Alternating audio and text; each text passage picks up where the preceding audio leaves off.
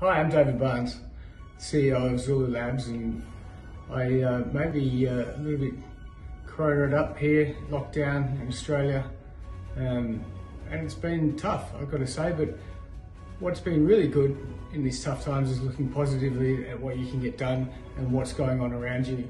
And so one of the things I've done personally to keep myself occupied and keep my interest up is I've learned how to blow glass. So I've taken some lessons on YouTube.